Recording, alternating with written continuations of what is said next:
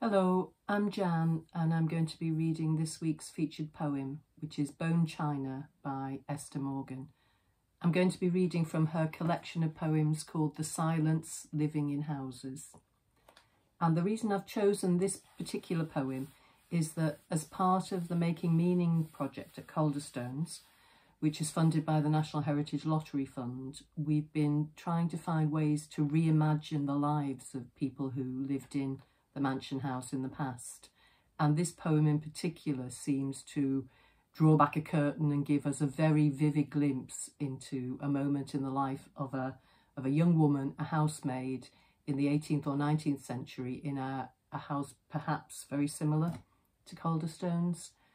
Esther read for us at the Gravity Festival last October, and she said that poetry can be a kind of archaeology, and that feels really apt for this particular poem, and I hope you enjoy it as much as I do.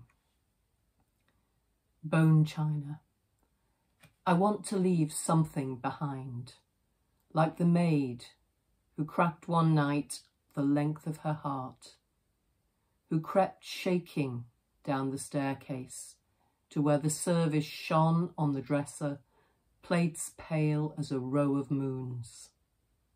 She stacked them in her arms, a weight greater than all she owned, bore their white tower to the kitchen garden, where she stood between the soft fruit beds and smashed each one against the wall with a planetary anger.